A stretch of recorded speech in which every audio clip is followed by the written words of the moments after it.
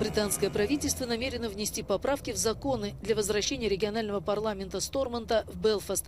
Он может возобновить свою деятельность уже в эту субботу, после того, как Лондон пошел на уступки по торговым соглашениям после Брексита.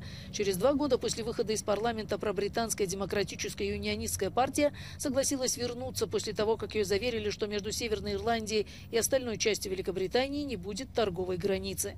При этом налицо и некоторые изменения позиции юнионистов, согласившихся войти в парламент, в то время как региональное правительство впервые возглавит ирландская националистка Мишель О'Нил из Sinn Féin. This is the first time ever that Sinn Féin has come in as a nationalist party. It's the largest party in Northern Ireland, and it's a big shock for many unionists, including for many in the DUP. Назначение католички Мишель О'Нил на должность первого министра дает ирландскому национализму в Ольстере доминирующее политическое положение. На улицах Белфаста приветствовалось предложение о возобновлении работы парламента. I think she'd be very capable, but we need all our politicians working for us. We're now seeing more Catholics than Protestants. Finally, there's that shift has happened.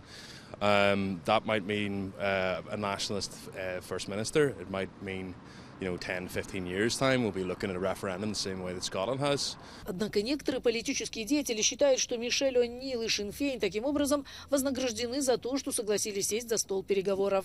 Well, in the morals of Northern Ireland, it's an horrendous shift, because this is a lady who tells us that there's no alternative to mass murder, no alternative to the incineration of people in hotels, no alternative to atrocities like Enniskillen on Remembrance Day, like King's Mills, where Protestants were taken off a bus and done to death because they were Protestants.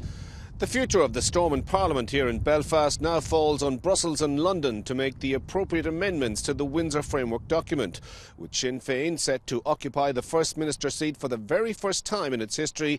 Expect calls to grow louder for a unification of Ireland referendum in the coming years.